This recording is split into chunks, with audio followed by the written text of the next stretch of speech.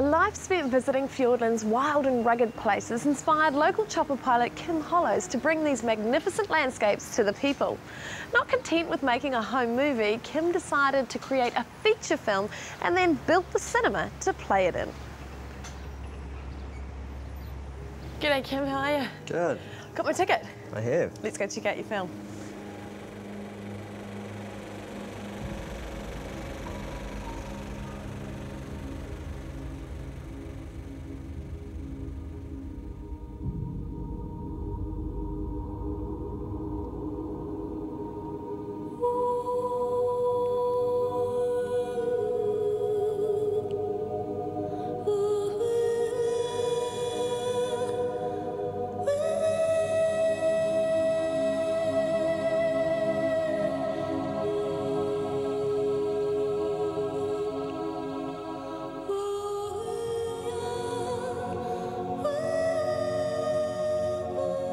What inspired you to make a film about Fiordland? I've been lucky enough to spend my whole adult life in Fiordland. I've been flying all sorts of jobs, a lot of deer recovery, conservation work, tourist operations, so helicopters been my mainstay. And I just wanted to show everyone else these special little places that you never get to see otherwise.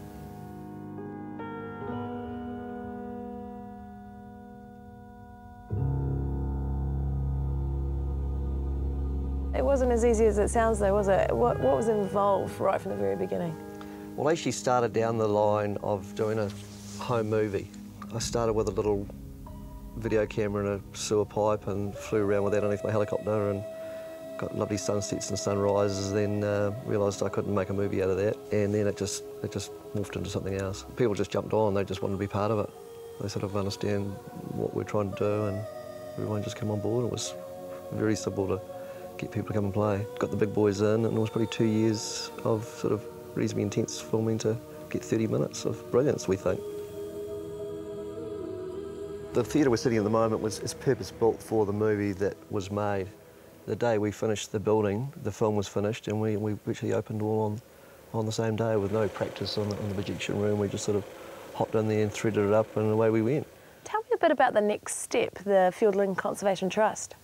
Well, what we've done is we've made it possible for people to donate towards projects within Fiordland and Southland, just to bring up some of the shortfalls that with conservation spending. Some of these projects wouldn't happen. What are some of the projects that the Trust is involved with? On the skink program in the Sinbad Valley, which they're near extinction, and we've found a funder that's going to come on board and work on that one. We're looking at another eradication in Dusky Sound. The Anchor Island sanctuary and resolution has been tidied up, and we're just trying to tidy up a couple of islands around there. There's another little project on Lake Manapuri, the Pomona Island, that's been successfully completed, and we've just had a first transfer of robins back to there. So yeah, quite a few good little things happening around the place. Ata Whenua, or Shadowlands, is an inspiring tribute to New Zealand's most pristine environment. By bringing the best of Fiordland to the cinema, thousands of people every year get to experience the best it has to offer. And through the Fiordland Conservation Trust, Kim is putting his love for this area into action by restoring some of our most precious wildlife.